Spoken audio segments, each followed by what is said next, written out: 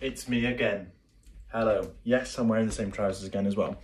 So, today is the 5th of October. It's the evening after college, and we had another one-to-one session this week.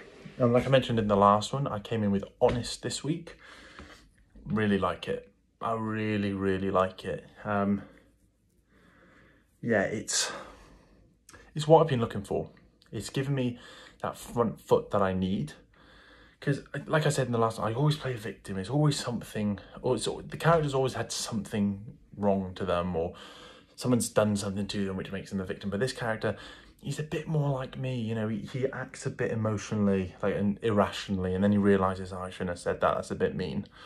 So I really like the speech. I think it gives me something, and I got my Shakespeare from Viv as well. I got Benedict from Much Ado About Nothing. So those two together, good pairing. It shows a nice contrast, and with these self-tapes, it's going to be bloody hard to do that. So being able to do that would be quite good. A good feedback from Lee, the cuts he liked. So all around, a pretty good day. So yeah, action plan going forward. Keep working on Honest, really. We've got Dave Bond in a couple of weeks now. So yeah, my plan of action is to keep working on it, trim it down a bit more because it's getting a bit long, but yeah, just smash the words, and then just hopefully smash the Dave Bond mock audition.